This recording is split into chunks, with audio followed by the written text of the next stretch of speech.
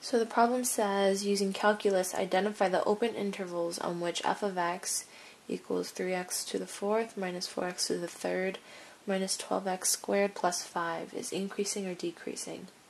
So the first thing we want to think is first derivative test when we hear increasing, decreasing.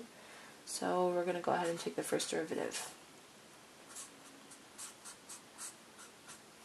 Bring the 4 down in front of the 3, it's 12x to the third minus, again, 3 times to the 4, 12x to squared minus 24x, and that's that. And the first thing we want to do is see if we can set it equal to 0 or if anything does not exist.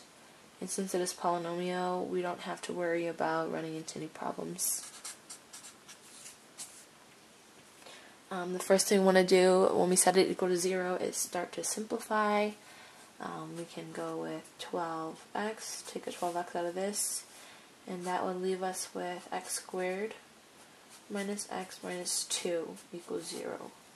And we can further factor, giving us x minus 2 and x plus 1. That would give us x equals 0, x equals positive 2, x equals negative 1. And those are our 3 critical numbers. The next thing we want to do is plot our points on a number line. 0, negative 1, and 2. Infinity and negative infinity would be over here. And the first thing we want to do is find numbers between our intervals. Our first interval is negative infinity to negative 1. Our next interval would be negative 1 to 0. Third interval would be 0 to 2, and our fourth interval would be 2 to infinity. Between negative infinity and negative 1, we would just choose a number. Negative 2 is fine. Here we would choose negative 1/2.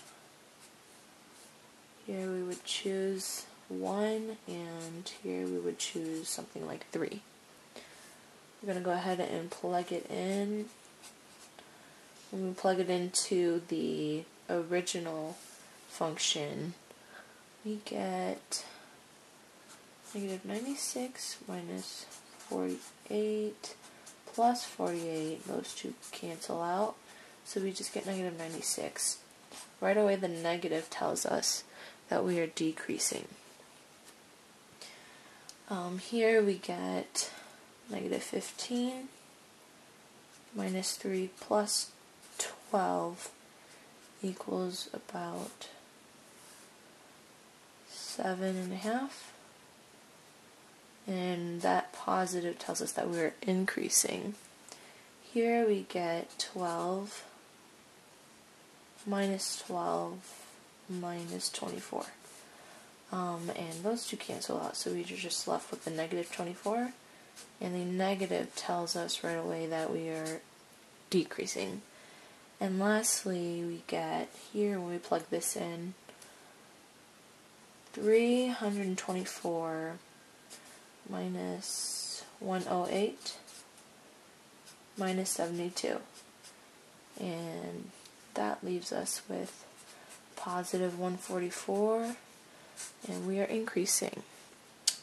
So here we can say negative 1 to negative infinity, we are decreasing, increasing, decreasing, and increasing again. And our answer would be that we are increasing on the intervals negative 1 to 0 and 2 to positive infinity. And we are decreasing on intervals negative infinity to negative 1, as well as 0 to 2. And that is our answer.